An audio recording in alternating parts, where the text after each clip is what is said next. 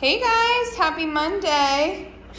I'm here with the final 3 puppies we have from our rock and roll litter. So we have Def Leppard, no, down. Kiss, she's the only girl. And then AC/DC. So these guys are 13 weeks old this week. They are getting so big already. They love to play with toys. Here, go get it. No. Oh, there you go, AC/DC. Yeah, are you gonna get it?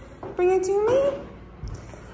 Kiss is doing very good at training. She's doing very good at sit and stay. Def Leppard, we're working on. He jumps a little bit, but is doing a lot better.